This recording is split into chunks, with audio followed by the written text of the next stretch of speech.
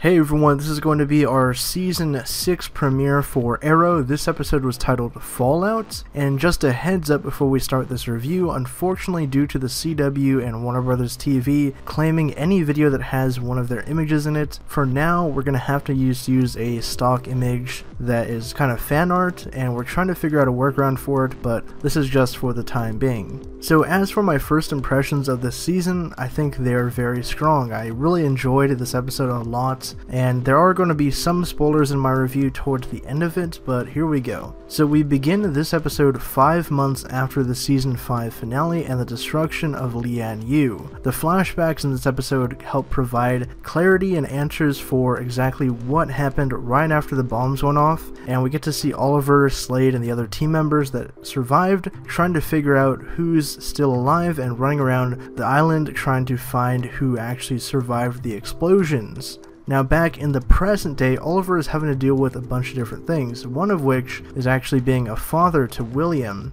because, spoiler alert here, it's revealed that Samantha actually died on Lian Yu, and the problem that he's having with the son William is that William blames Oliver for his mother's death, so he's trying to figure out how to be a father figure to him, even though William kind of resents him. So that's a very interesting character growth and arc that he's going to have to figure out throughout the season, hopefully. One of the other interesting tidbits this episode is that Black Siren actually survived Lian Yu as well, and she breaks into the Arrow Cave with a bunch of her goons that she's bringing along, and the team are there to stop her, but she escapes with something. They don't know what or why she broke into their Arrow Cave, and it turns out that she actually stole one of Mr. Terrific's T-spheres. But thankfully it was a prototype, so it wasn't weaponized yet, and they're trying to figure out what exactly she can do with the T-sphere. Now, that's kind of the gist of the plot. A lot of the characters are still reeling with, like I said, stuff that happened in the finale. Lian Yu, of course, at the end of Season 5,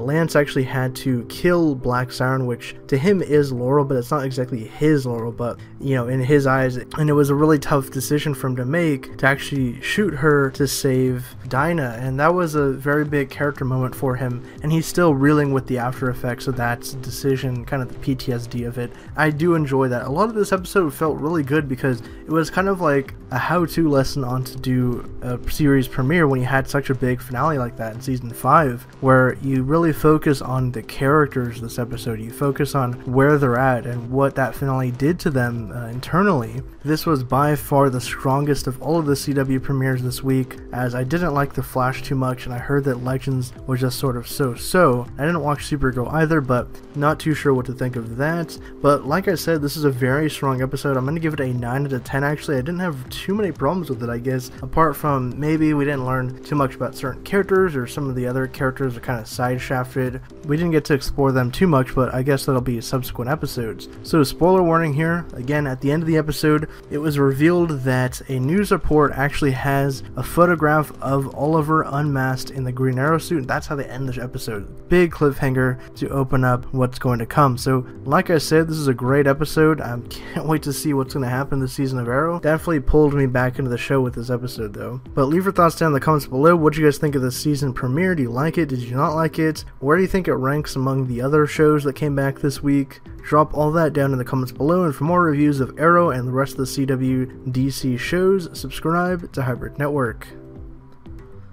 Thanks again for checking out this review. If you want to get even more updates from us on our social media platforms, check out the links down below.